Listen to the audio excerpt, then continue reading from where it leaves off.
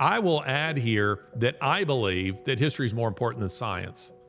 If you had to choose, and you don't, but if you had to choose to teach one or the other over your children, teach them history. It will give moral direction to them. Reading good biographies, good histories, gives you examples in history. It gives you wisdom. Science cannot depart wisdom.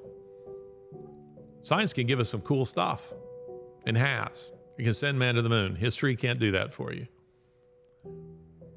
But it is better that you have moral anchor than that you be able to make the salad shooter. It's just more important.